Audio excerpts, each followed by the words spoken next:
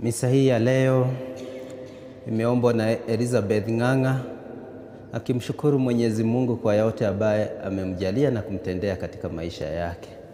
Na walikeni nyote katika adhimisho ya ibada hii ya misa. Tungali tunazidi kuombea umoja wa Wakristo. Mwili mmoja na roho moja, kama mlivyoitwa katika tumaini moja, ndio wito wenu. Kuna Bwana mmoja, imani moja, ubatizo mmoja. Tena Mungu mmoja ndiye Baba ya wote, aliye juu ya wote na katika yote na ndani yenu nyote. Kwa jina la Baba na la Mwana na Roho Mtakatifu. Bwana awe nanyi. Ndugu zangu, tukiri dhambi zetu tupate kustahilishwa kuadhimisha mafumbo haya.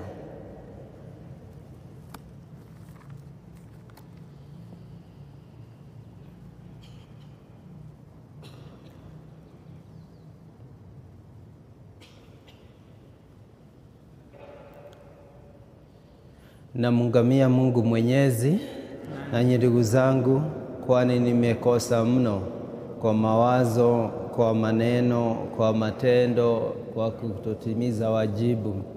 Nimekosa mimi, nimekosa sana. Ndio maana namuomba Maria mwenye heri, Bikira daima, malaika na watakatifu wote, nanyi ndugu zangu, niombeeni kwa Bwana Mungu wetu. Mungu Mwenyezi atuhurumie, tusamehe dhambi zetu na atufikishe kwenye uzima wa milele. Bwana utuhurumie. Kristo utuhurumie. Bwana utuhurumie. Tuombe. Bwana, tunakuomba uwatazame kwa wema watu wako, na kwa rehema yako uwamiminie mapaji ya Roho wako, ili daima waendelee kukua katika kupendana ukweli, watafute umoja kamili wa Kristo kwa bidii na kwa matendo. Kwa njia ya Bwana wetu Yesu Kristo mwanao, anayeishi na kutawala nawe katika umoja wa Roho Mtakatifu, Mungu daima na milele.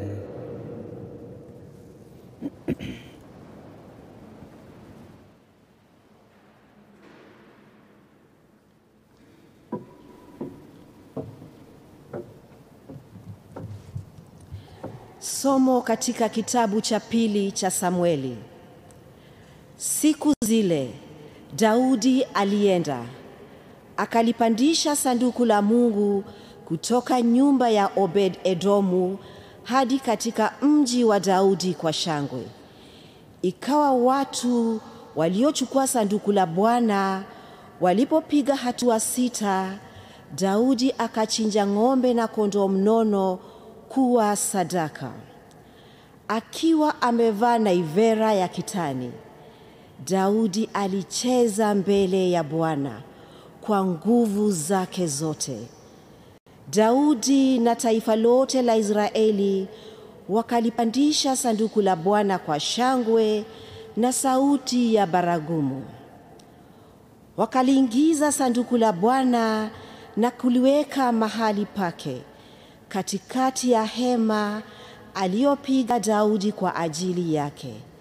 Naye Daudi akatolea sadaka za kuteketezwa na sadaka za amani mbele ya Bwana. Alipomaliza kutolea sadaka hizo mbele ya Bwana wa majeshi, Daudi akawabariki watu kwa jina la Bwana wa majeshi. Kisha akawagawia watu wote wa Israeli, waume kwa wake, kila mtu mkate wa ngano na kipande cha nyama na mkate wa zabibu kavu. Halafu watu wote wakaenda zao, kila mtu nyumbani kwake. Neno la Bwana. Zaburi ya kuitikizana. Ni nani mfalme wa utukufu? Ndiye Bwana. Mfalme wa utukufu ndiye Bwana. Ni nani mfalme wa utukufu? ndiye Bwana. Ni nani mfalme wa utukufu? Ndiye Bwana. Ni nani mfalme wa utukufu? Ndiye Bwana. Inueni vichwa vyenu, enyi malango, inukeni, enyi malango ya kale, na aingie mfalme wa utukufu. Kiitikio: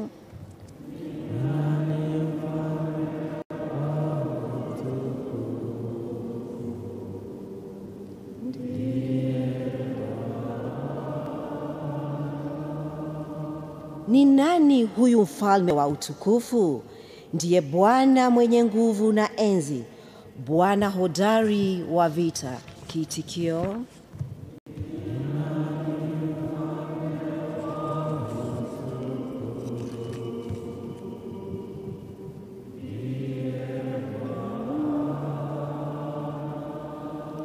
inueni vichwa vyenu, enyi malango, inukeni, enyi malango ya kale, mfalme wa utukufu na apate kuingia. Kuitikio: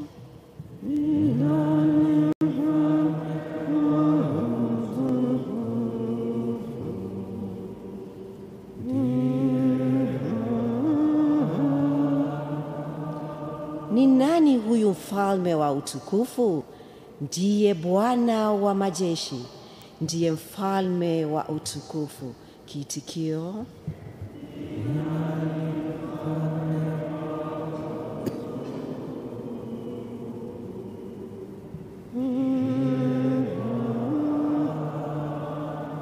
shangilio ya Injili.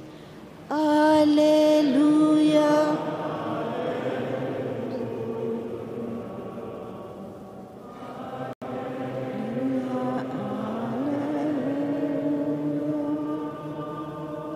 Utukuzwe Baba, Bwana wa mbingu na dunia, kwa kuwa umewafunulia watoto wachanga mafumbo ya ufalme.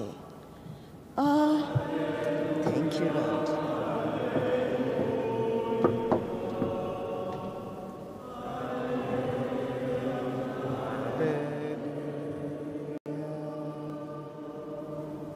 Bwana awe nanyi.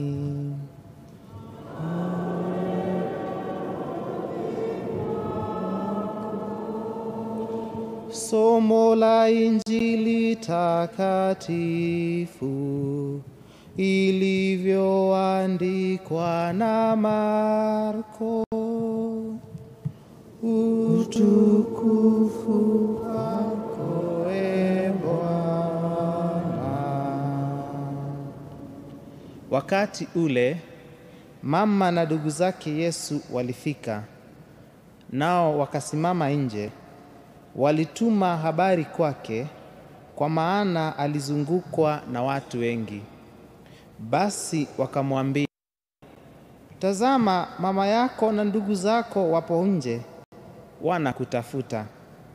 Lakini aliwajibu, mama yangu na ndugu zangu ni akina nani? Akawatazama wale waliomzunguka, akasema, hawa ni mama yangu, ni ndugu zangu. Kwa maana kila afanyaye mapenzi ya Mungu, huyo ndiye kaka yangu na dada yangu na mama yangu. Injili ya Bwana.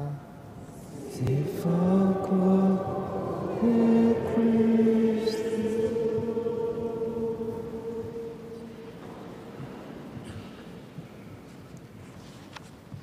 Katika muktadha ama ulingo wa kisiasa, najua mambo ni matatu.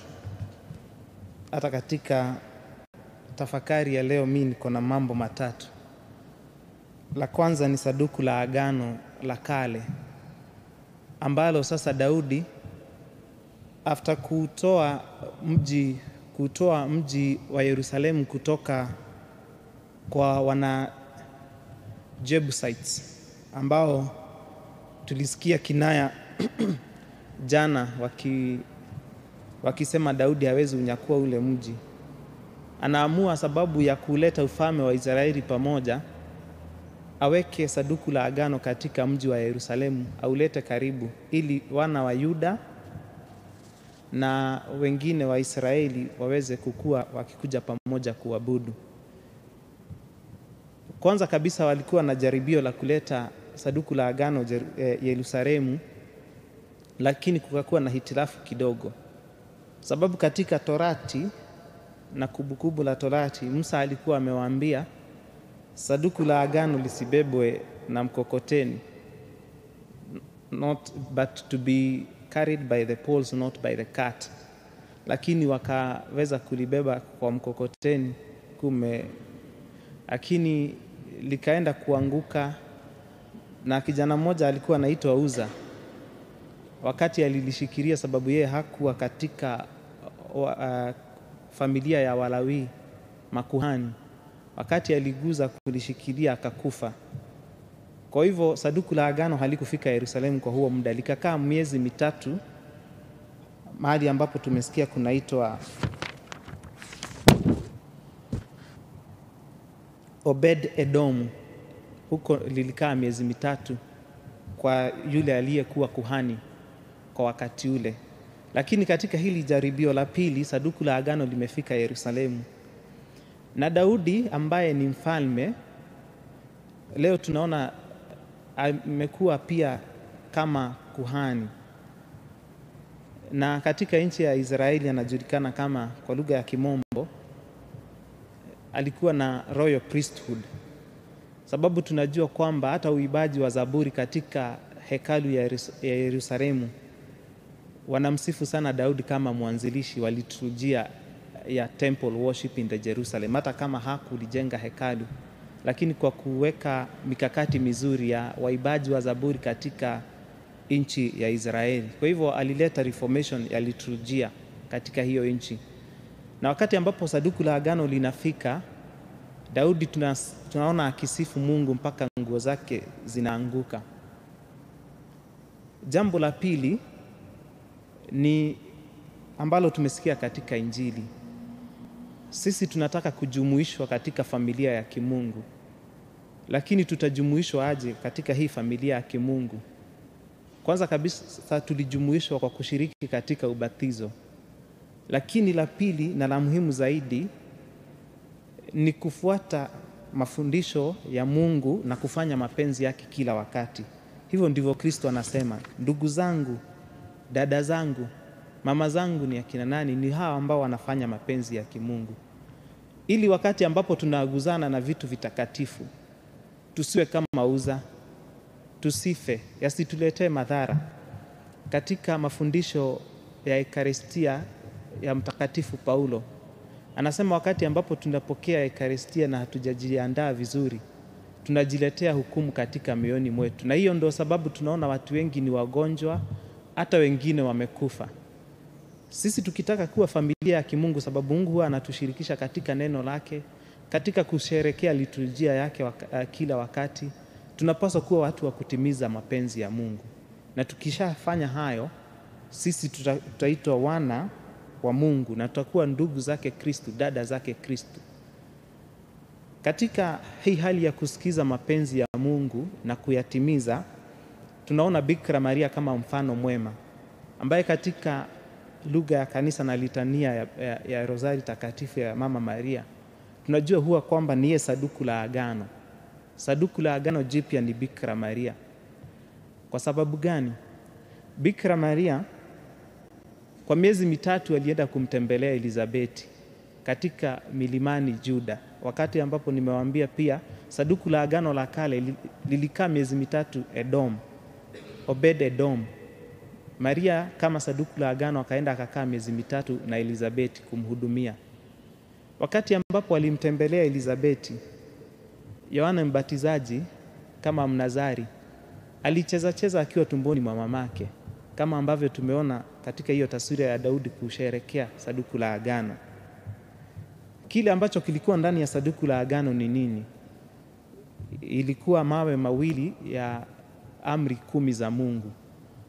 Hapo ndipo tunapata mapenzi ya Mungu ni gani. Katika amri zake 10 tunaweza kutambua mapenzi ya Mungu. Katika sanduku la agano pia kulikuwa na mana, yale mana ambayo Mungu aliwajalia jangwani, walikuwa wameweka hapo. Na Yesu tunajua ni yeye mkate wa uzima, is the bread of life, na alibebwa na Bikira Maria. He is the one we are going to receive in this liturgy. Kwa hivyo Bikira Maria ana qualify, anakuwa sanduku la agano. Na pia sanduku la agano lilikuwa limebeba fimbo ya Aroni, the Aaron rod, ile ambao waliweza kuipokea wakati ambapo walifika kuspy mji wa Kanani.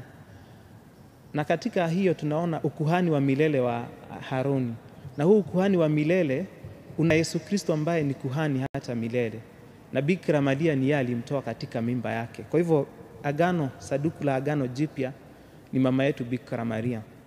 Tumuombe ili kwa kufuata mfano wake bora wa kutimiza na kuyafanya mapenzi ya Mungu, azidi kutuombea katika hii safari, ili wakati ambapo tunaenda kupoteza matumaini, wakati ambapo tunaenda kutosikiza mapenzi ya Mungu na kutoyafanya, tupate nguvu ya kuamka na kuinuka tena. Tumsifu Yesu Kristo.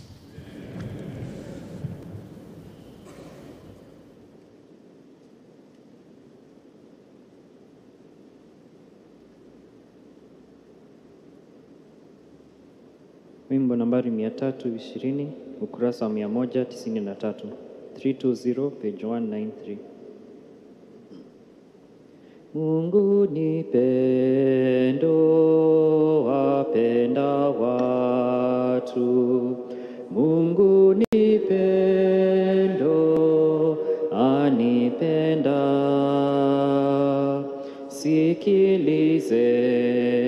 Sikilizeni furaha yangu.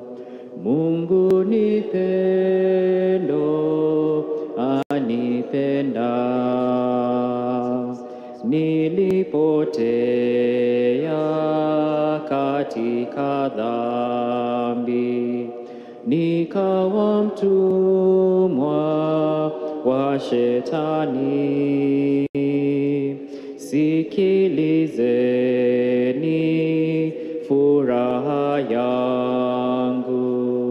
Mungu ni pendo, anipenda. Akafa Yesu kanikomboa, yeye kanipa kuwa huru.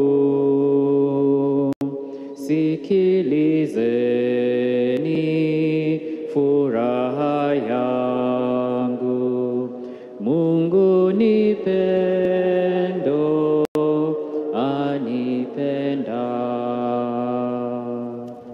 Salini ndugu, ili sadaka yangu na yenu ikubariki kwa Mungu Baba Mwenyezi. Bwana apokee sadaka kwa sifa na pia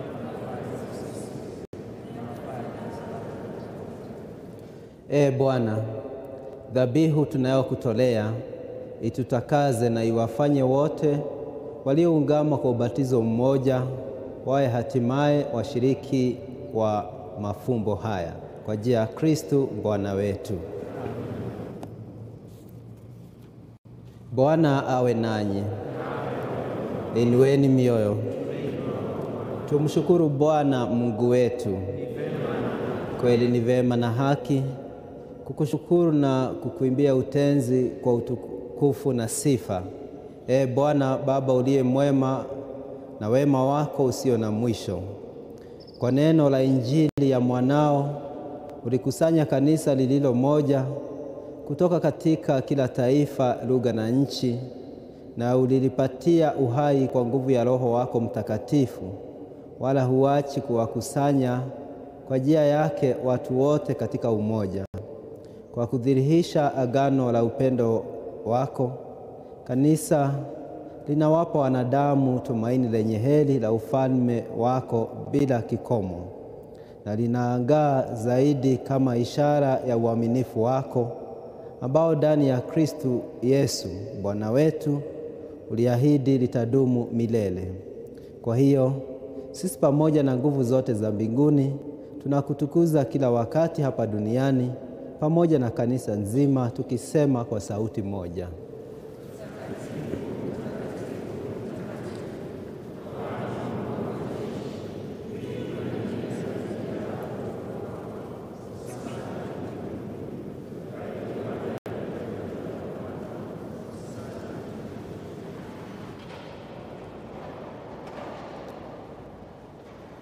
E Mungu kweli mtakatifu na wastahili kutukuzwa, wewe unawapenda wanadamu na nyakati zote unaambatana nao katika safari ya maisha, na mwanao kweli yu mbarikiwa, yeye aliye katikati yetu kila tunapokusanywa na upendo wake, naye kama ulivyomfanya zamani kwa wafuasi wake, anatufumbulia maandiko na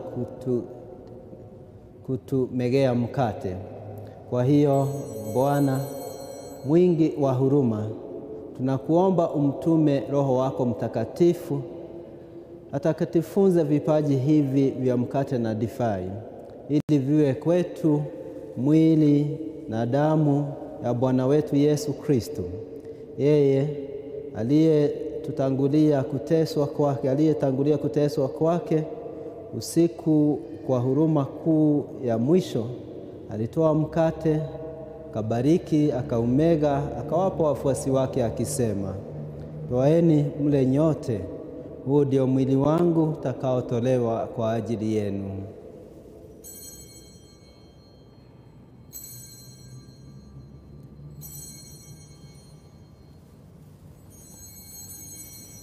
Vivyo hivyo baada ya kula akakitoa kikombe, akashukuru, akawapa wafuasi wake akisema, "Twaeni mnywe nyote, hiki ndicho kikombe cha damu yangu, damu ya agano jipya na la milele, itakayomwagika kwa ajili yenu na kwa ajili ya wengi kwa maondoleo ya dhambi. Fanyeni hivi kwa ukumbusho wangu."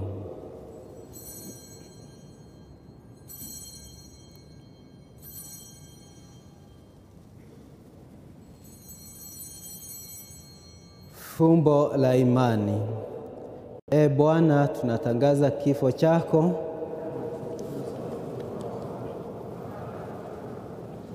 Kwa hiyo e Bwana, Baba uliye mtakatifu, sisi nasi tunapoadhimisha ukumbusho wa Kristo mwanao na mkombozi wetu, uliyemuongoza kwenye utukufu wa ufufuko kwa kupitia mateso na kifo cha msalaba, umemtikisha kuume kwake, tunatangaza kazi ya upendo wako mpaka atakapokuja, na tunakutolea mkate wa uzima na kikombe cha baraka. Uwe radhi kuitazama dhabihu ya kanisa lako.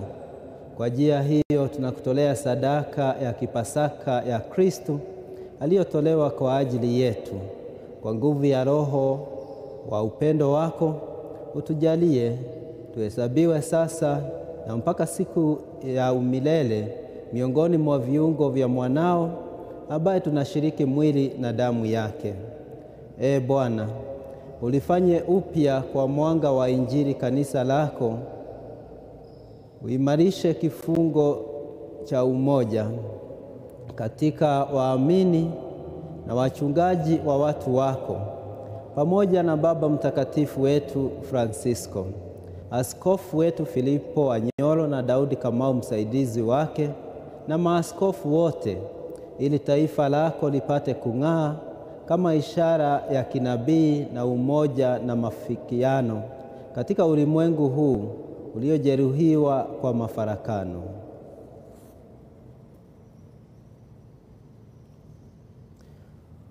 Uwakumbuke ndugu zetu Joseph Gaidho waliolala katika amani ya Kristo wako, na marehemu wote ambao imani amani yao uliijua wewe peke yako. Uwapokee wafurahie nuru ya uso wako, na uwajalie utimilifu wa uzima katika ufufuko. Utujalie na sisi, tukiisha kumaliza maisha hapa duniani, tuyafikie makao ya milele, ambapo tutaishi daima pamoja nawe, na kwa kushirikiana na Bikira Maria mama wa Mungu, pamoja na Mtakatifu Yosefu, pamoja na mitume na mashahidi na watakatifu wote, tutakusifu na kukutukuza kwa njia ya Kristu mwanao. Kwa njia yake na pamoja naye na ndani yake, wewe Mungu Baba Mwenyezi, katika umoja wa Roho Mtakatifu, unapata heshima yote na utukufu milele na milele.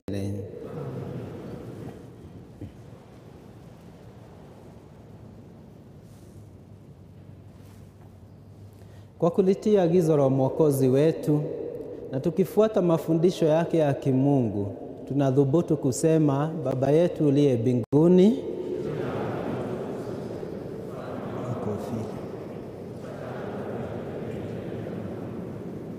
tupe leo mkate wetu wa kila siku. Tusamehe makosa yetu kama tunavyosamehe na sisi waliotukosea. Usitutie katika shawishi. Bwana, tunakuomba utuopoe katika maovu yote, utujalie kwa wema amani maishani mwetu, kusudi kwa msaada wa huruma yako tuopolewe daima na dhambi, wala tusifadhaishwe na jambo lolote, tunapotazamia tumaini lenye heri na ujio wa Mwokozi wetu Yesu Kristo.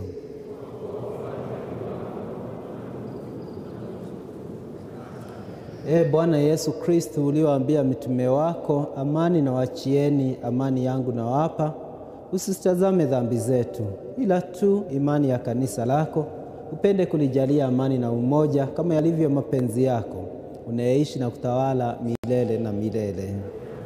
Amani ya Kristo iwe daima nanyi. Mpeane amani.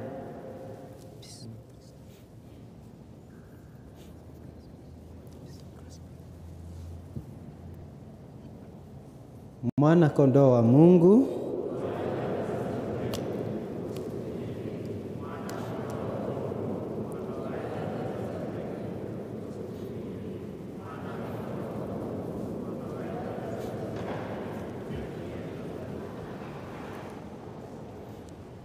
tazama mwana kondoo wa Mungu, tazama aondoaye dhambi za ulimwengu. Heri yao walioalikwa kwenye karamu ya mwana kondoo.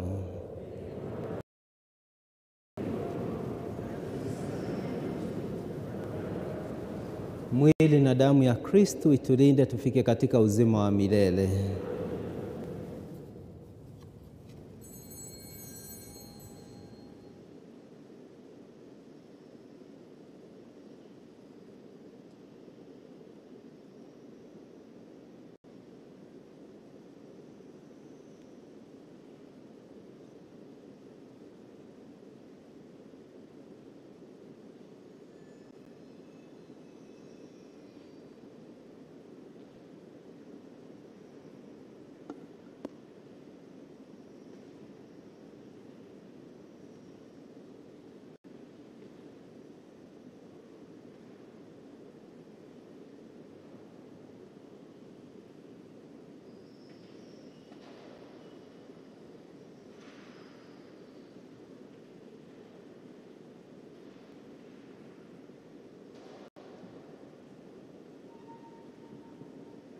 Wimbo nambari 199, ukurasa wa 154, 199, page 154.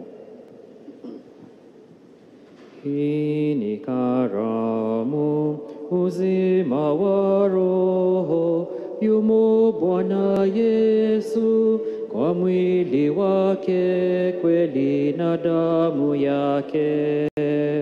Alisema Bwana, twaeni wote mleni mwili wangu.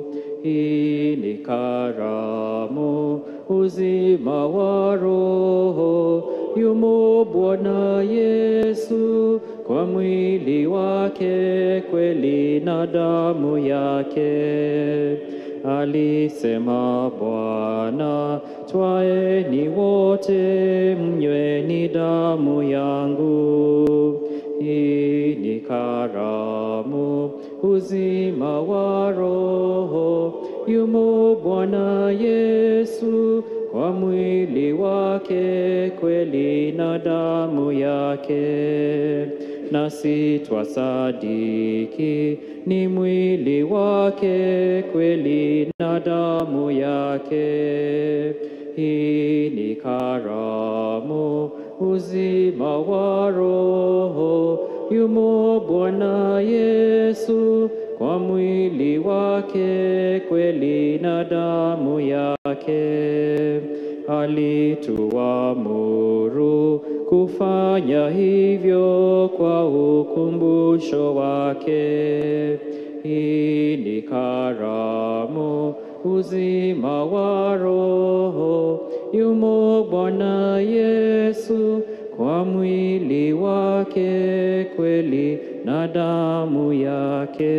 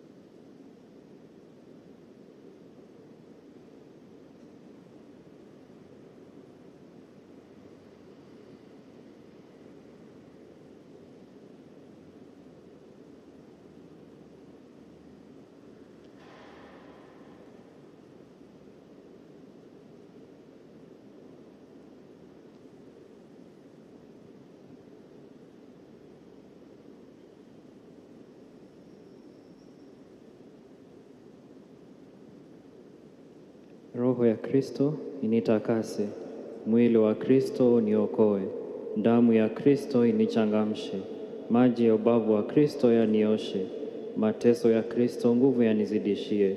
Ee Yesu mwema, unisikilize, katika madonda yako unifiche, usikubali nitengane nawe, na adui mwovu nikinge, saa ya kufa kwangu niite, uniamuru kwako nije, na watakatifu wako nikutukuze, milele na milele.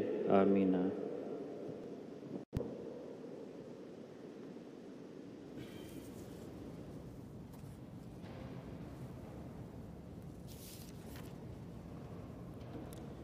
Wote wawe kitu kimoja, kama wewe Baba ulivyo ndani yangu nami ndani yako. Hao nawe wawe ndani yetu, mimi ndani yao nawe ndani yangu, ili wawe kamili katika umoja. Tuombe. Ee Bwana, tumepokea sakramenti ya Kristo wako. Tunakuomba upeleke tena katika kanisa lako ile neema ya utakatifu ulioipatia, na uwajalie wote wanaojisifia kuitwa wa Kristo wastahili kukutumikia, wawe katika umoja wa imani kwa njia ya Kristo Bwana wetu. Tafakari ya siku ya 6 ya Christian Unity. The Bible, the Then he living put word. him on his own animal, brought him to an inn, and took care of him. Lord, turn our churches into inns to welcome those in need. The man who fell into the hands of robbers was cared by a Samaritan. The Samaritan saw beyond prejudice or bias. He saw someone in need and brought him to an inn.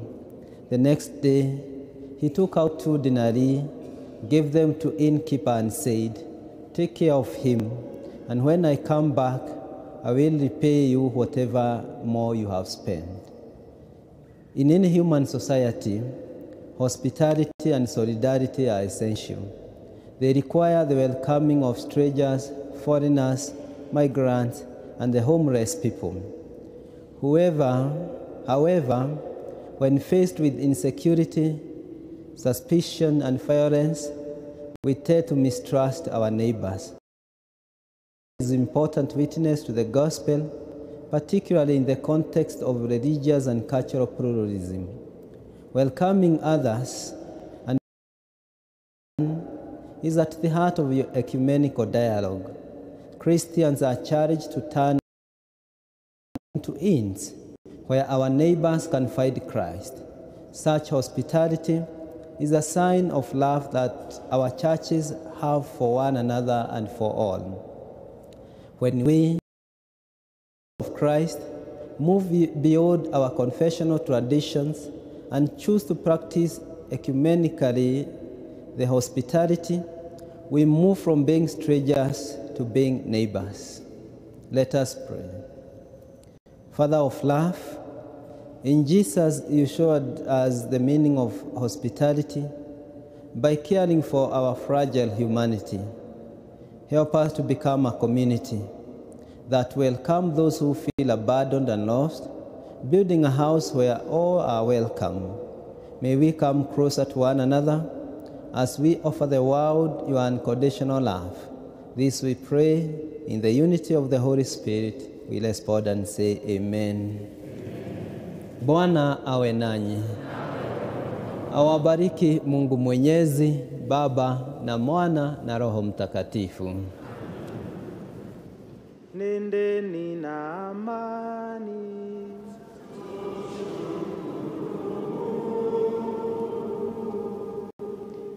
Wimbo nambari 221, ukurasa wa 162, 221, page 162. I danced in the morning when the world was begun, and I danced in the moon and the stars and the sun, and I came down from heaven and I danced on the earth. At Bethlehem I had my birth. Dance then wherever you may be. I am the Lord of the dance city, and I'll lead you all wherever you may be, and I'll lead you all in the dance city. Dance then wherever you may be. I am the Lord of the dance city, and I'll lead you all wherever you may be, and I'll lead you all in the dance city.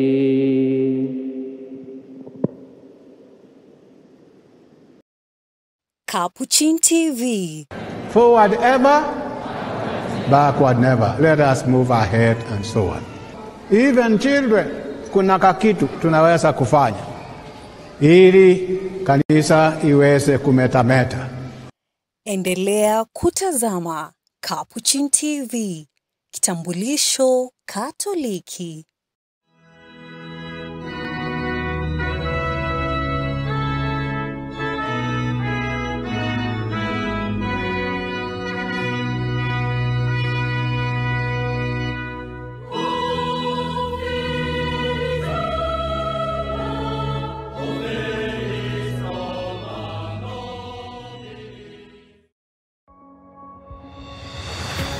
No hay que tenerle miedo a la diversidad de carismas en la Iglesia.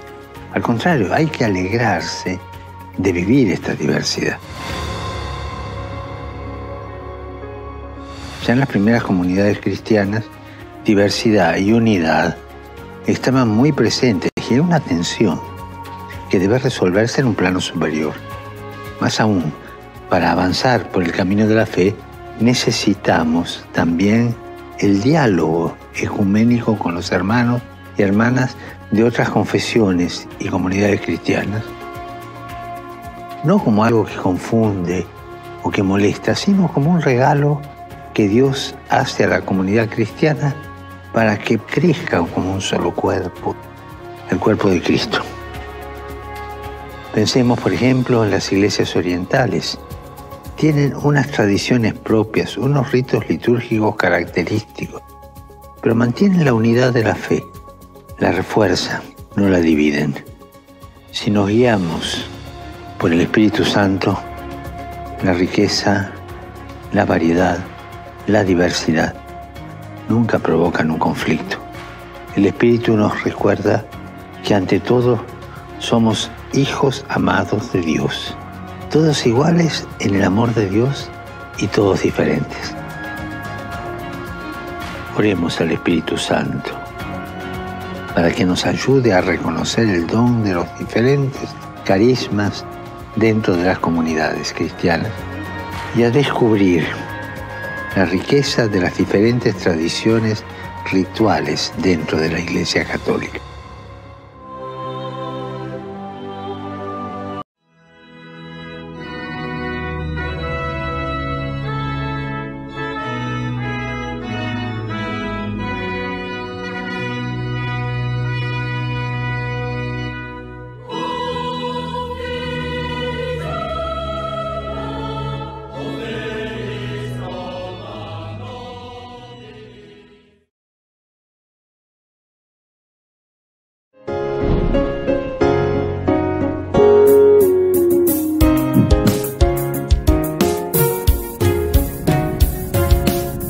And I pray for all those who are in the Capuchin TV. They have helped us to know the Word of God. We normally see them in the Capuchin TV, and I'd encourage many other congregations to join hands to help them so that they can send their celebrations. They can request them to come and air their celebrations in the TV. And that's the only way we can join hands with the Capuchin TV. I'd like to urge the congregations of sisters all over and the priests all over and the brothers, wherever you are, please come, let us join hands together and help the Capuchin TV so that we can see them grow, because it is not easy. Left alone, they cannot manage. But if we hold hands together with them, we are going to preach the gospel of God. We can also advertise our talents, whatever we have.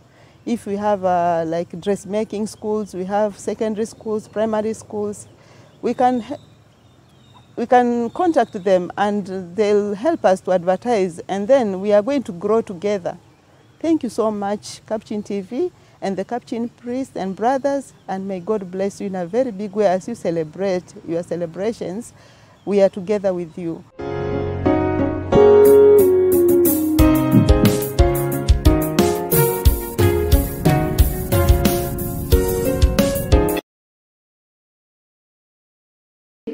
Kwa shangwe na furaha, tuimbe kwa shangwe na furaha. Bwana ametufanya makuu, tuimbe kwa shangwe na furaha, tuimbe kwa shangwe na furaha. Bwana ametufanya makuu. Welcome to our today's celebration. And today's Mass is requested by Felista Jerry Susan Wairimo, praying for special intentions. John Kiheko and Margaret Mudhoni, praying for the departed souls. We remember the soul of Joseph Ochieng. We also offer our personal intentions. In the name of the Father, and of the Son, and of the Holy Spirit. The grace of our Lord Jesus Christ and the love of God and the communion of the Holy Spirit be with you all. My brothers and sisters, let us acknowledge our sins and so prepare ourselves to celebrate the sacred mysteries.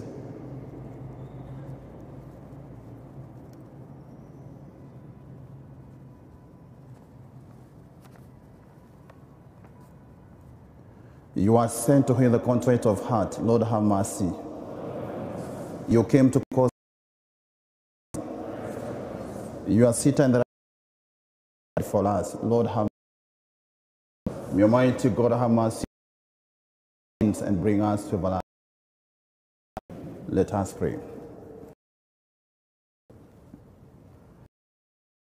To the prayers of your people, O Lord, the hearts of believers be united in your praise, and so that overcome we may hasten with joy to enter into eternal kingdom in the perfect communion of the church. The Lord Jesus Christ, your Son, who lives and reigns with you in the unity of the Holy Spirit, one God, forever and ever.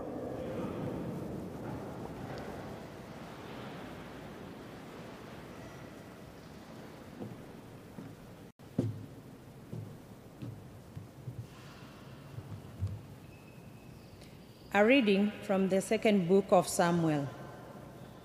In those days, David went and brought up the ark of God from the house of Obed-Edom to the city of David with rejoicing. And when those who bore the ark of the Lord had gone 6 paces, he sacrificed an ox and a flatling. And David danced before the Lord with all his mighty. And David was belted with a linen ephod. So David and all the house of Israel brought up the ark of the Lord with shouting and with the sound of the horn. And they brought the ark of the Lord and set it in its place inside the tent which David had pitched for it. And David offered burnt offerings and peace offerings before the Lord. And when David had finished offering the burnt offerings and the peace offerings, he blessed the people in the name of the Lord of hosts, and distributed among all the people, the whole multitude of Israel, both men and women, to each a cake of bread, a portion of meat, and a cake of raisins. Then all the people departed, each to his house. The word of the Lord. Thanks be to God. Responsorial Psalm. Who is the King of glory? It is the Lord. Who is the King of glory? It is the Lord. O gates, lift high your heads, grow higher, ancient doors. Let him enter, the King of glory. Who is it, the King of glory? Is it the Lord? Who is the King of glory? It is the Lord. Who is the King of glory? The Lord, the mighty, the valiant, the Lord, the valiant in war. Who is it, the King of glory? Is it the Lord? Who is the King of the glory? It is the Lord. O gates, lift high your heads, grow higher, ancient doors. Let him enter, the King of glory. Who is it, the King of glory? Is it the Lord? Who is the King of glory? It is the Lord. Who is it, the King of glory? He, the Lord of hosts. He is the King of glory. Who is it, the King of glory? Is it the Lord? Kindly arise for gospel acclamation. Hallelujah. Hallelujah. Hallelujah.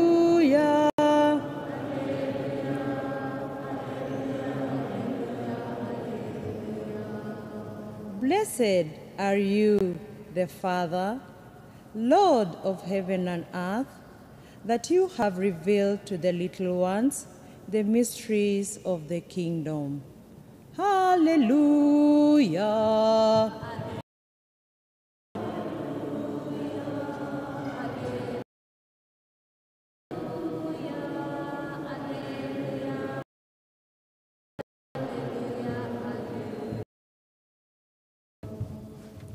The Lord be with you.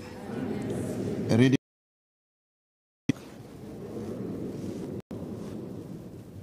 At that time, the mother of Jesus and his brethren came, and standing outside, they sent to him and called him.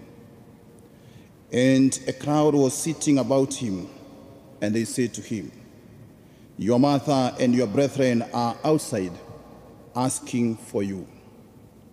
And he replied, "Who are my mother and my brethren?" And looking around on those who sat about him, he said, "Here are my mother and my brethren. Whoever does the will of God is my brother and sister and mother." The Gospel of the Lord.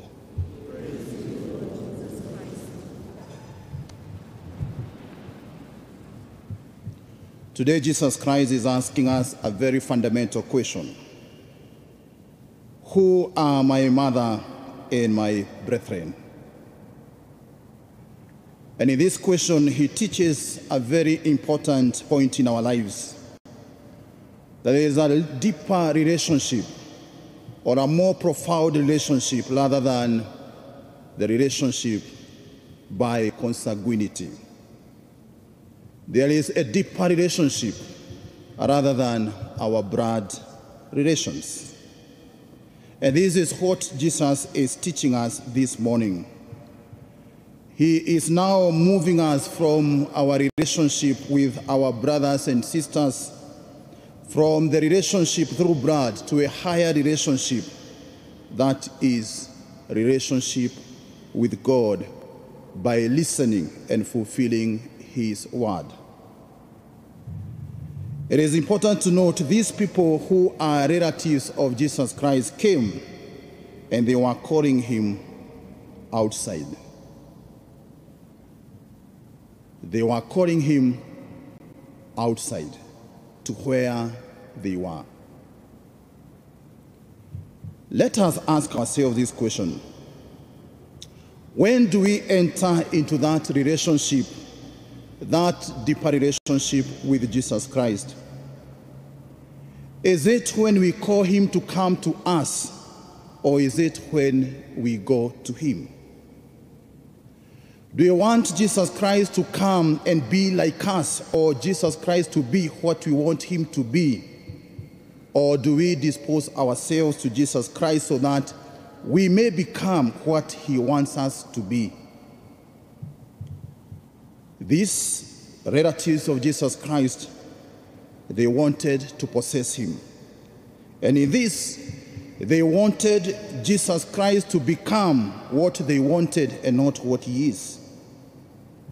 The true relationship with Jesus Christ is not when we call him and when we want him to be what we want ourselves, but it is when we let him to be who he is and align ourselves with who Jesus Christ is. That is now how we enter into the deeper relationship with him. And as it is indicated, that deeper relationship comes in two ways: in listening to the word of God and fulfilling it in our lives. That is summarized in only one word: obedience. Whoever fulfills the will of my Father becomes my mother, my brother, or my sister. Those are the words of Jesus Christ. We can only enter into that relationship when we listen to him and fulfill God's will, and that is through obedience.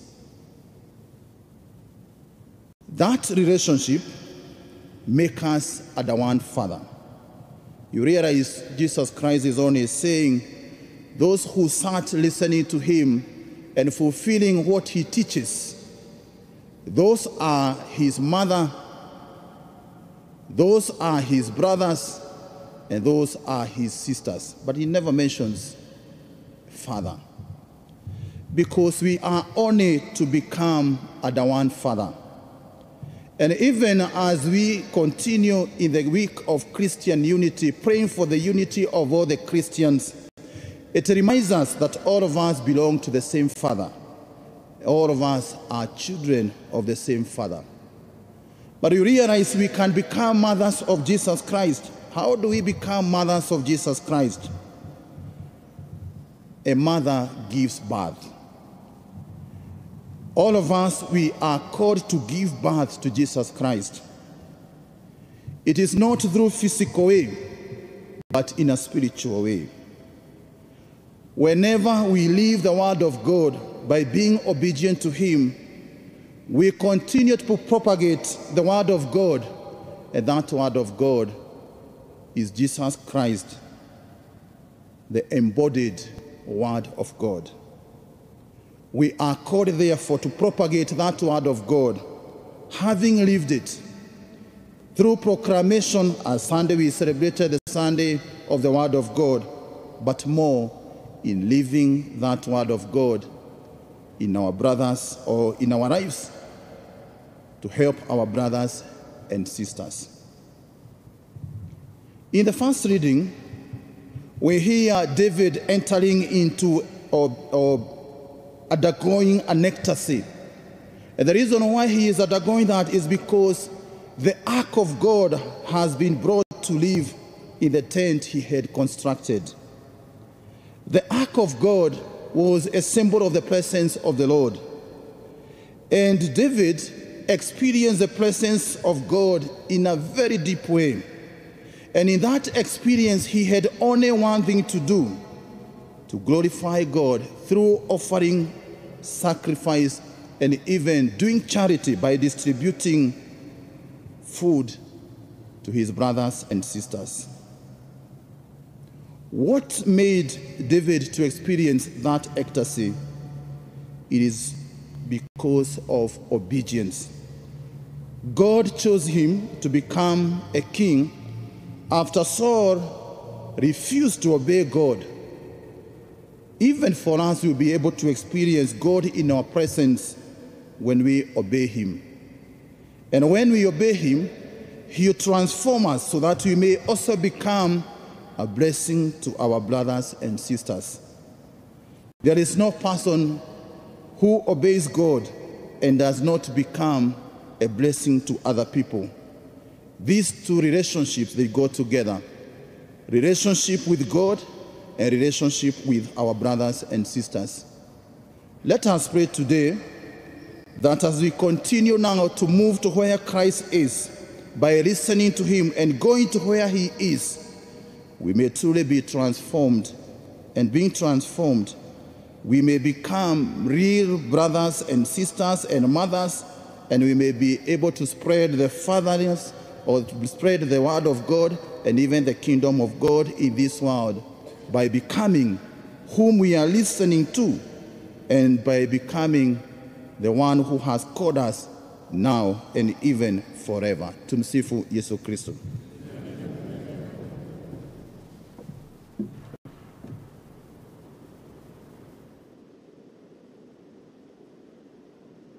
Hymn number 318 on page 192.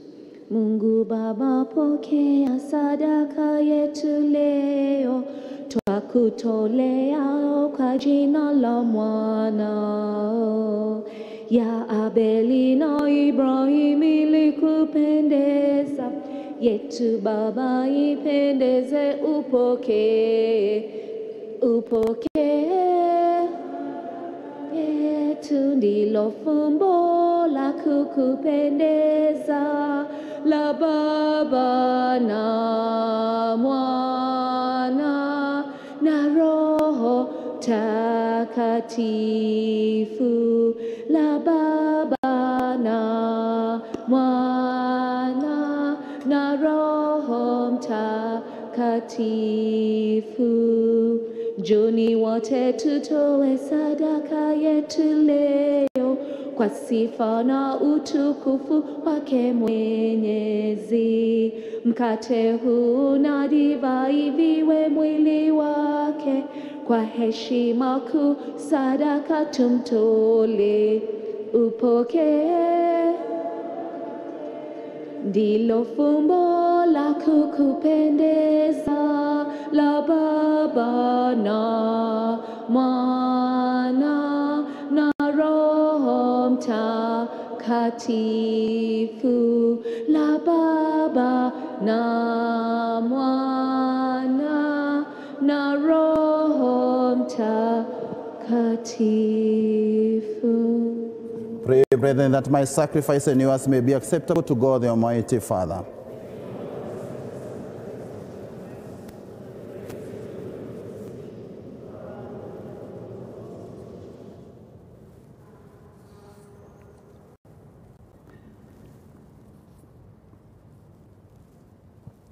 Celebrating the memorial of our salvation, we humbly beseech your mercy, O Lord, that this sacrament of your loving kindness may be for us a sign of unity and the bond of charity.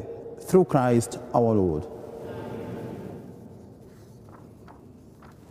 The Lord be with you. Lift up your hearts. Let us give thanks to the Lord our God. It is truly right and just, our duty and our salvation, always and ever to give you thanks. Lord, Holy Father, Almighty and eternal God, through Christ our Lord. For through him you brought us to the knowledge of truth, so that by the bond of one faith and one baptism, we might become his body. Through him you poured out your Holy Spirit among all the nations, so that in a wondrous manner he might prompt and engender unity in the diversity of your gifts, dwelling within your adopted children and filling and ruling the whole church. And so, in company with the choirs of angels, we praise you, and with joy we proclaim. God of heaven and earth are full of your glory. Hosanna in the highest. Blessed is who comes in the name of the Lord. Hosanna in the highest.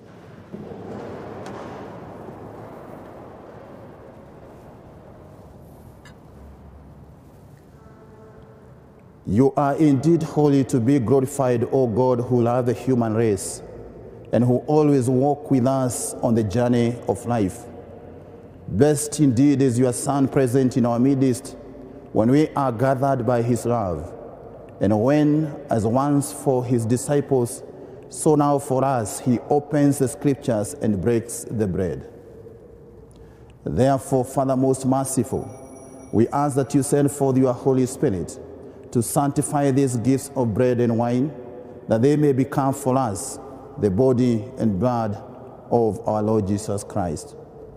On the day before he was to suffer, on the night of the Last Supper, he took bread and said the blessing, broke the bread and gave it to his disciples, saying, "Take this, all of you, and eat of it, for this is my body, which will be given up for you."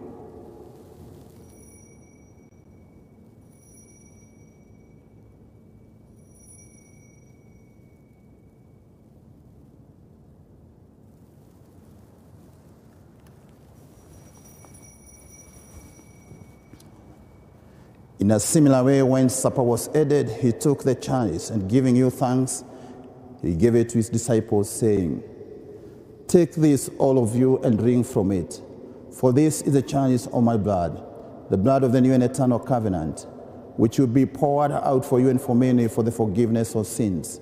Do this in memory of me."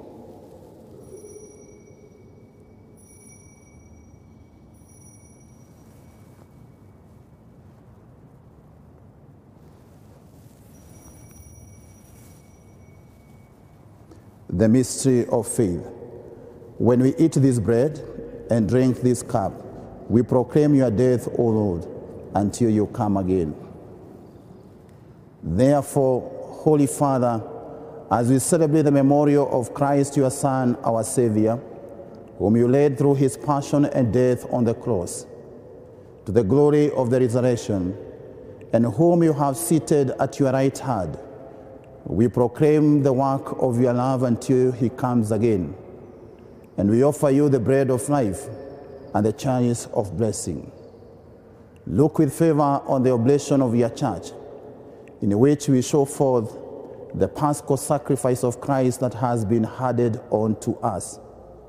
And grant that by the power of the Spirit of your love, we may be counted now until the day of eternity among the members of your Son, in whose body and blood we have communion. Lord, Renew your church by the light of the gospel. Strengthen the bond of unity between the faithful and the pastors of your people. Together with Francis, our Pope, and Philip, our Bishop, David, his auxiliary bishop, and the whole order of bishops, that in a world torn by strife, your people may shine forth as a prophetic sign of unity and concord. Remember our brothers and sisters who have fallen asleep in the peace of your Christ, and all the dead whose faith you alone have known. Admit them to rejoice in the light of your face, and in the resurrection give them the fullness of life. Grant also to us, when our earthly pilgrimage is done, that we may come to an eternal dwelling place and live with you forever, there in communion with the Blessed Virgin Mary, Mother of God, Saint Joseph, her most dear spouse, with the apostles and martyrs, and with all the saints. We shall praise and exalt you through Jesus Christ, your Son.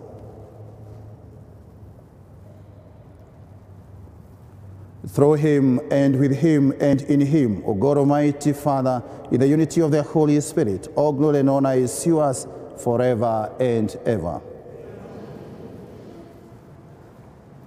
At the Savior's command, and formed by divine teaching, we dare to say, Our Father, who art in heaven, hallowed be your name. Your kingdom come, your will be done on earth as it is. Give us this day our daily bread, and forgive us our trespasses, as we forgive those who trespass against us.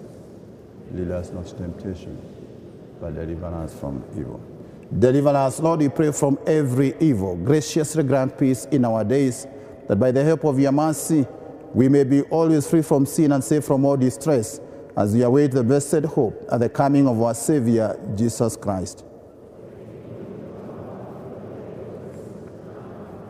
Lord Jesus Christ, who said to your apostles, Peace I leave you, my peace I give you.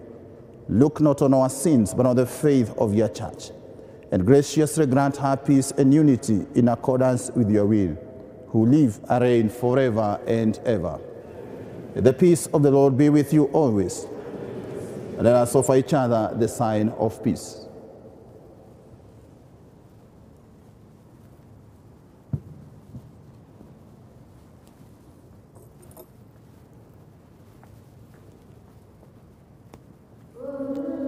Of God, you takes away the sins of the world. Have mercy, mercy on us. O Lamb of God, you take away the sins of the world. Have mercy, mercy on us. O Lamb of God, you takes away the sins of the world. Oh, grant us your peace.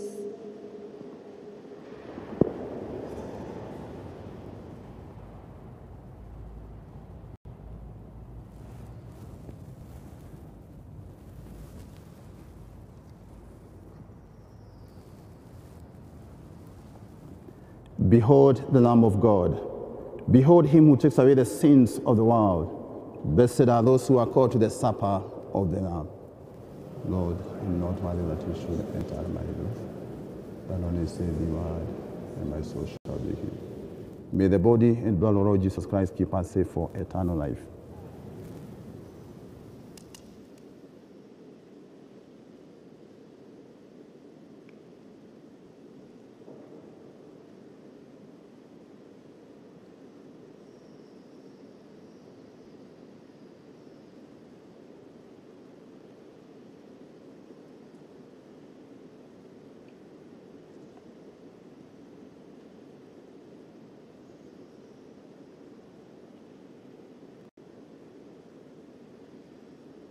Hymn number 523, hymn number 523 on page 264.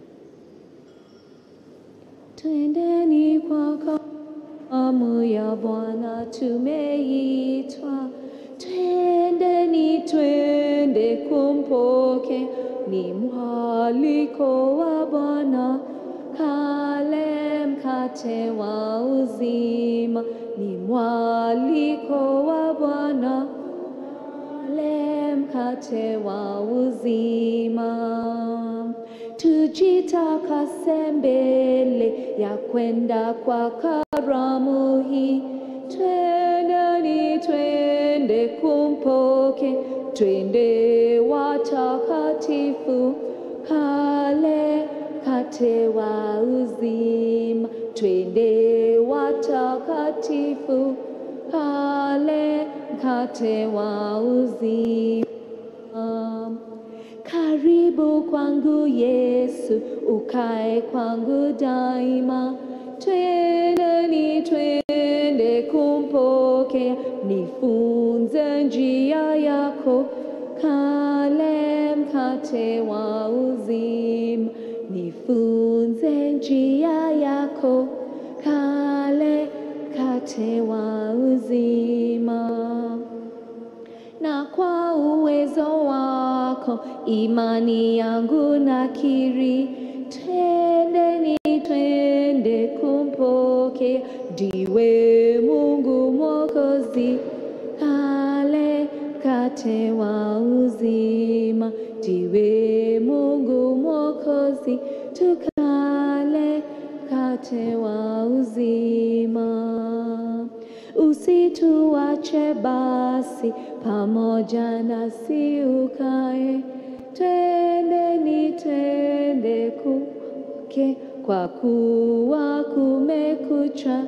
Kale mkate wa uzima, kwa kuwa kumekucha. Tukale mkate wa uzima. Usituache basi, pamoja nasi ukae. Twendeni twende kumpokea, kwa kuwa kumekucha. Tukale mkate wa uzima, kwa kuwa kumekucha. Tukale mkate wa uzima. Na tufurahi mwisho pamoja Baba milele. Twendeni twende kumpokea, kwa umoja na Roho. Tukale mkate wa uzima, kwa umoja na Roho. Tukale mkate wa uzima.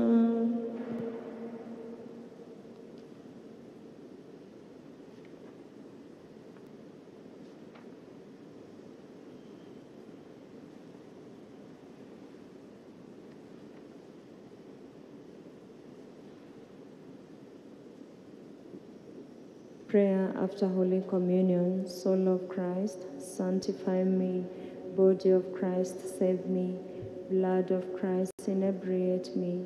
Water from the side of Christ, wash me. Passion of Christ, strengthen me. O good Jesus, heal me. Within thy wounds hide me. Permit me not to be separated from thee. From the weak and fall, defend me. At the hour of my death, call me, and bid me come unto thee, that with thy angels and saints I may praise thee forever and ever. Amen.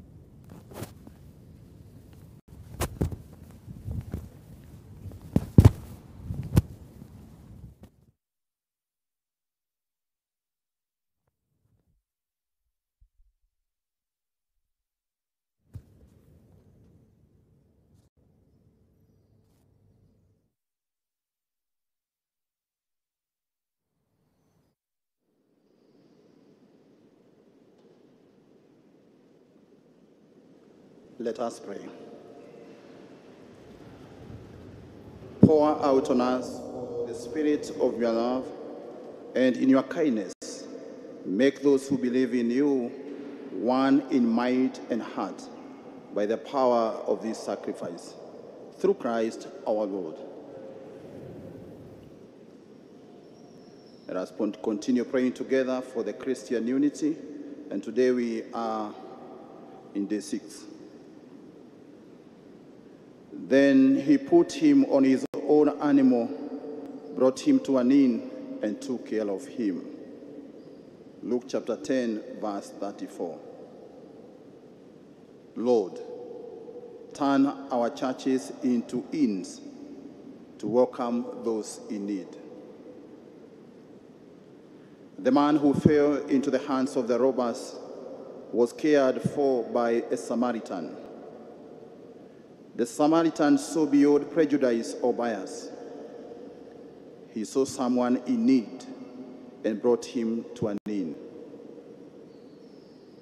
The next day he took out 2 denarii, gave them to the innkeeper, and said, "Take care of him, and when I come back, I'll repay you whatever more you spent."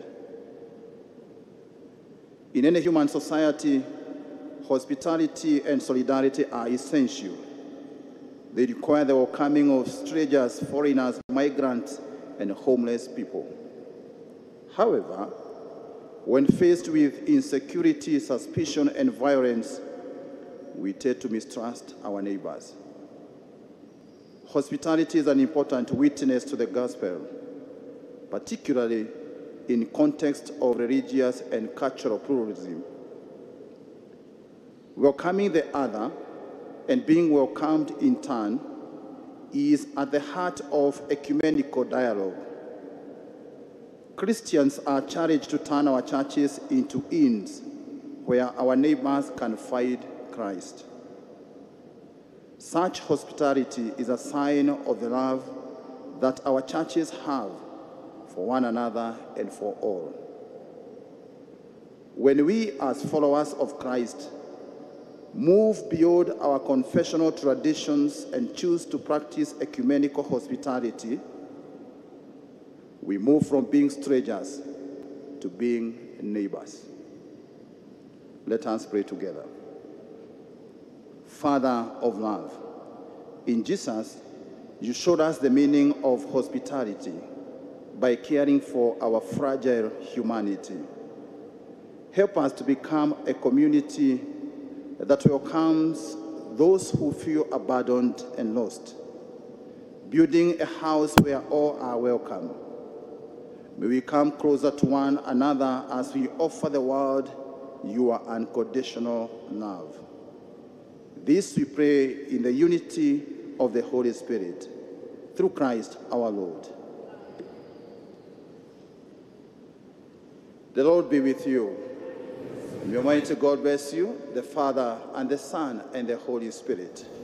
Go in peace of Christ, love and serve one another. Our Mass is ended. Our recessional hymn, hymn number 559. Hymn number 559 on page 275. We are one in the Spirit, we are one in the Lord. We are one in the Spirit, we are one in the Lord. And we pray that all unity may one day be restored.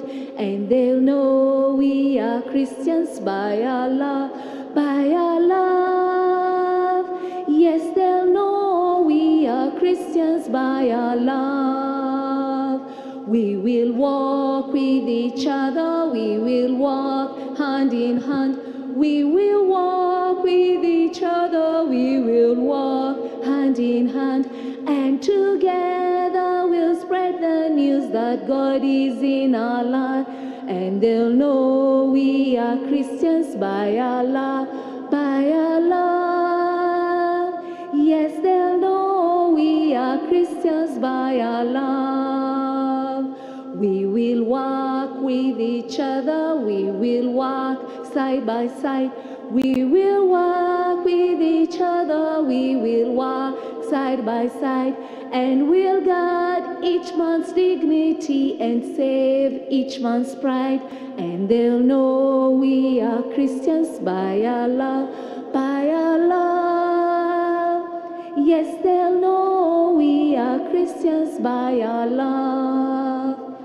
All praise to the Father, from whom all things come, and all praise to Christ Jesus, His only Son, and all praise to the Spirit who makes us one. And they'll know we are Christians by our love, by our love.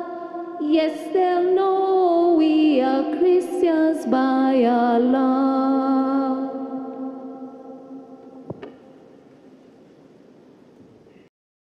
Capuchin TV. Forward ever, backward never. Let us move ahead and so on. Even children, kuna kakitu tunaweza kufanya ili kanisa iweze kumetameta. Endelea kutazama Capuchin TV, kitambulisho Katoliki.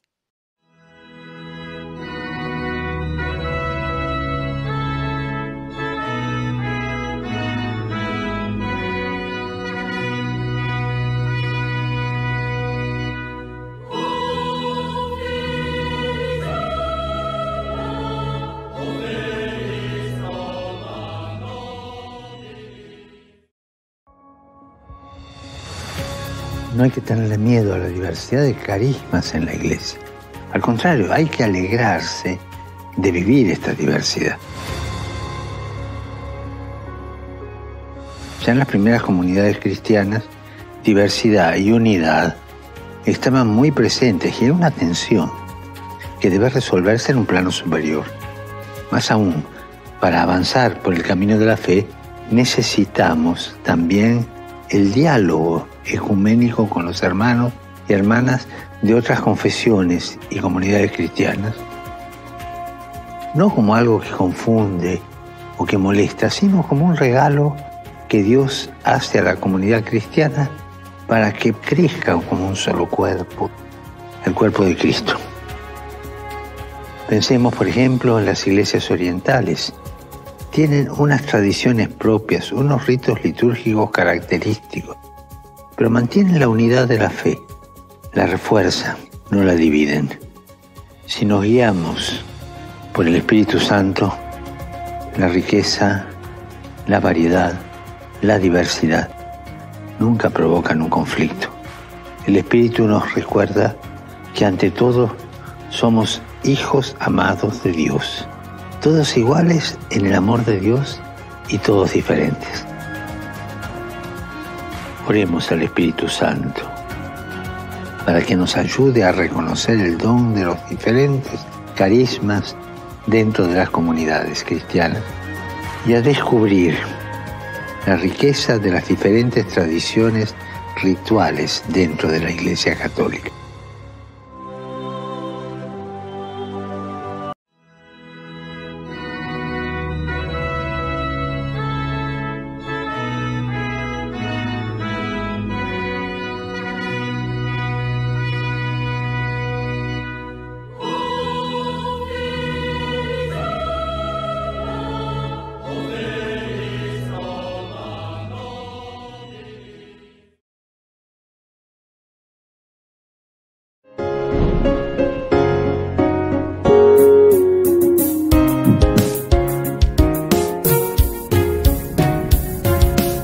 Na tukiebrace hii TV ya Capuchin, tutaweza kufikia watu wengi huko na wataweza kumfahamu Kristu na injili itaweza kuenea.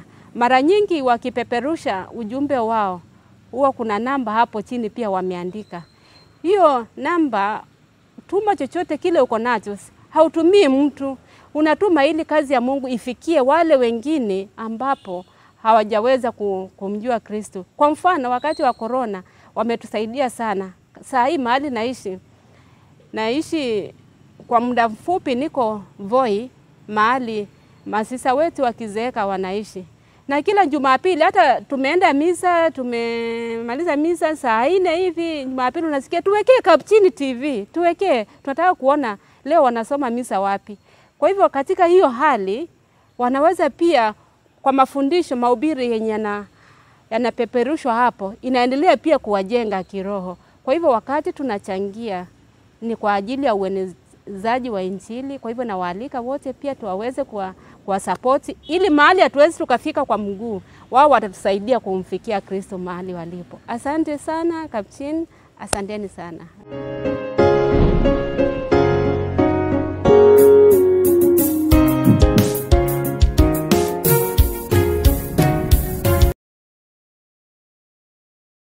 You are watching Capuchin TV. For any complaints, comments, or compliments on our programming, you can either write to us on info@capuchintv.co.ke or you can call us directly on 0717 424 866. Your complaint shall be addressed within 7 days. Remember to keep a copy of your communication with us. Keep watching Capuchin TV, your Catholic identity.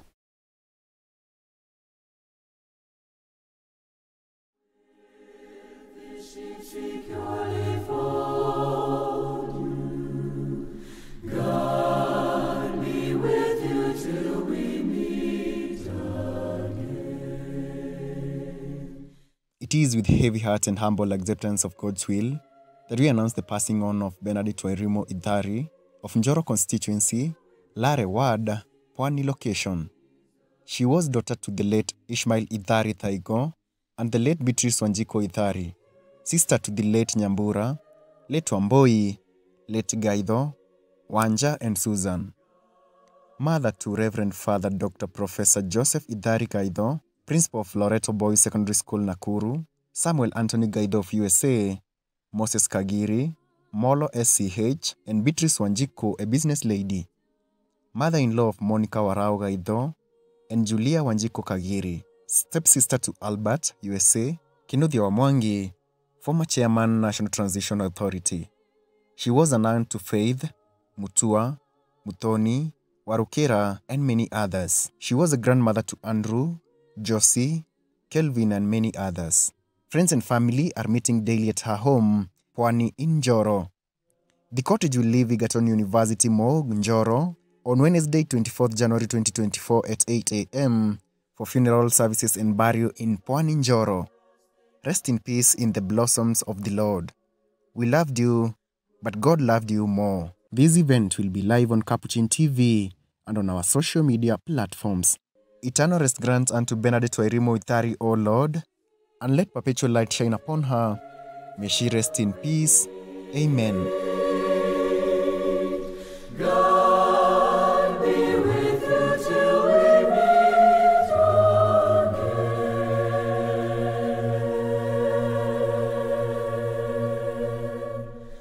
God be with you till we meet again.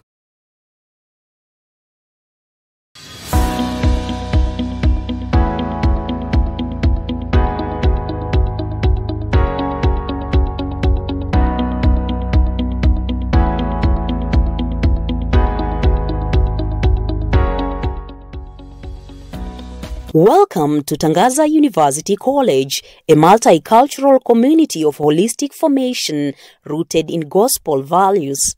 Our academic programs include postgraduate, undergraduate degrees, diplomas, and certificate courses. At Tangaza University College, we pride ourselves as the leading college in inclusivity, with all our learning facilities attuned to accommodate students with special needs. Delight in an ambient environment, professional lecturers, and world-class learning facilities, including a spacious, well-equipped library, a research center, science laboratories, and a multimedia studio. Our full-time and part-time intakes are open in January, May, and August every year. We also offer holiday-based programs in April, August and December. For more information about our courses and enrollment procedure, visit us along Langata South Road in Karen, Nairobi, or visit our website at www.tangaza.ac.ke. For remote inquiries, send an email to inquiries@tangaza.ac.ke or call us on 0722 204 724 or 0733 685 059. Enroll now for our competitive PhD, Masters, Bachelors, Diplomas and Certificate courses. Tangaza University College, teaching minds, touching hearts and transforming lives.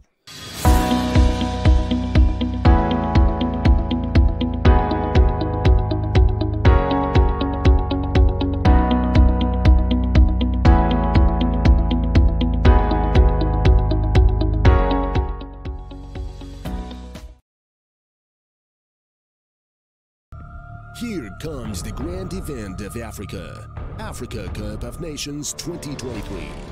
Watching all the stars of 24 countries for one champion. See traditional powerhouses defending their glory. Perfect comeback. And watch out. He tried to cross it in. Dark horses are racing for the top. Surely the winner. Try your best and lift the trophy. Start Time Sports. Beyond passion.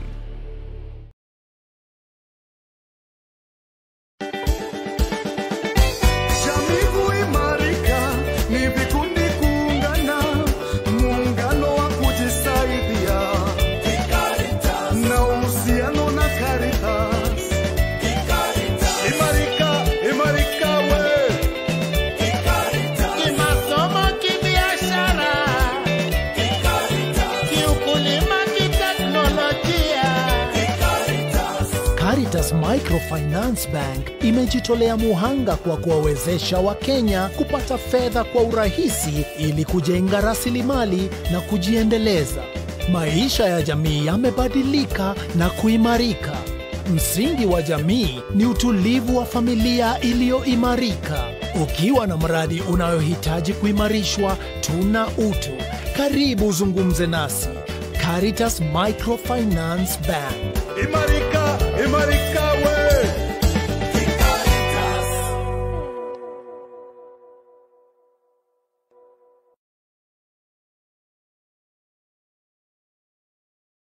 For close to 40 years, the Catholic University of Eastern Africa has stood out as a regional hub for creating success stories. At QUER, we are known for developing lifelong skills, shaping destinies, and forming innovative and transformative leaders for the industry and the society. Ours is an exciting student experience in a rich multicultural environment to empower dreams for the future. Welcome to the Catholic University of Eastern Africa.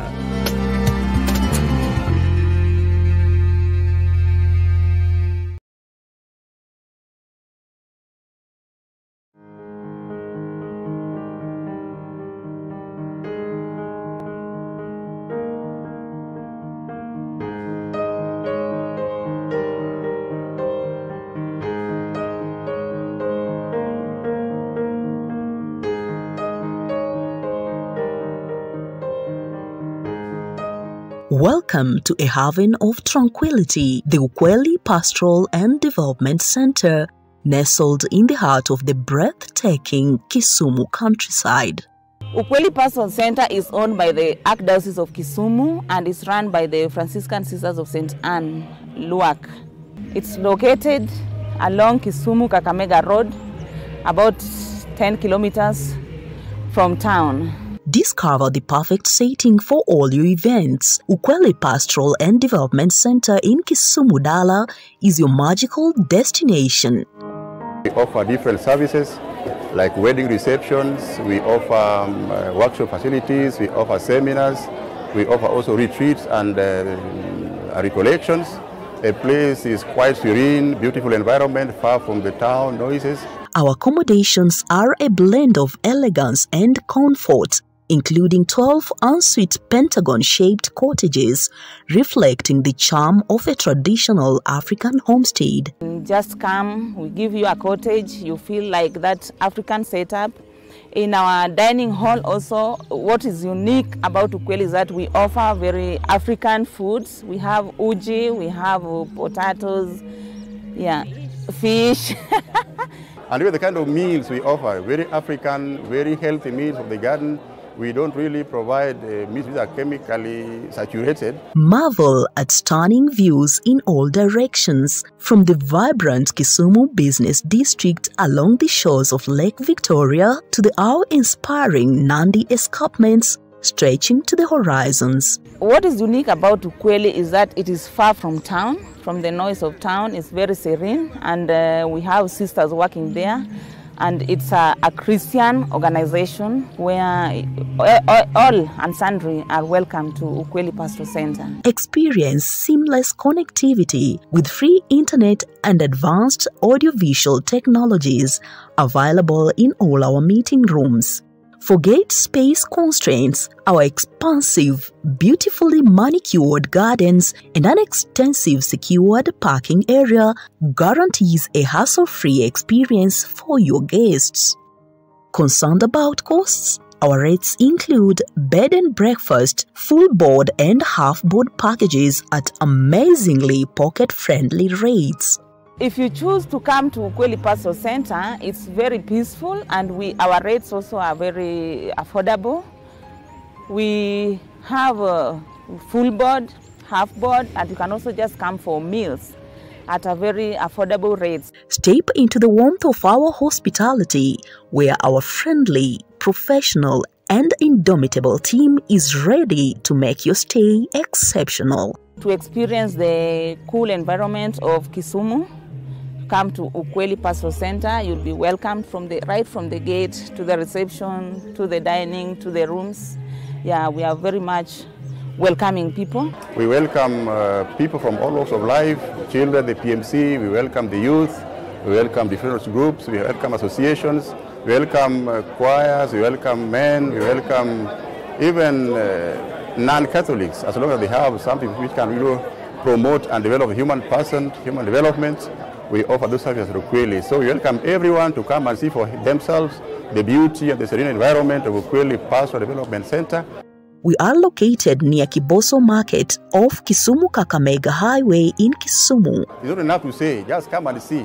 Like Jesus, like Philip told Bartholomew, something good come from Nazareth. I also say a lot of good things can come from Ukweli Pastoral Center. Just come and see for yourself. For inquiries, call us at telephone number 0112 812 878 or 0738 158 211.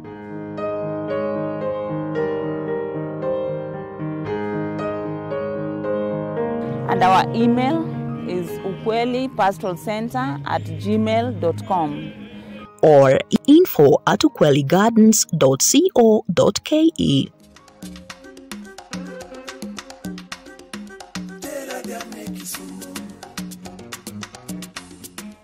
Ukweli Pastoral and Development Center Kisumu, your key to spiritual knowledge, reflection and empowerment. Tutarudi tena. Mrudi. It's a very good place where we have enjoyed our stay, and we shall come again. Karibuni sana.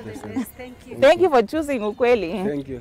Warako ute biuru Ukweli Pastoral Center mrune giwangu, chimo mamit, puonj makare, eluasi maber kabisa marli magmar puonjruok warako ute machigni uru.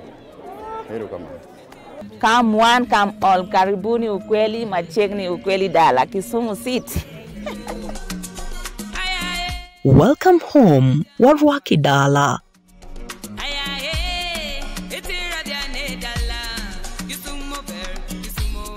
It's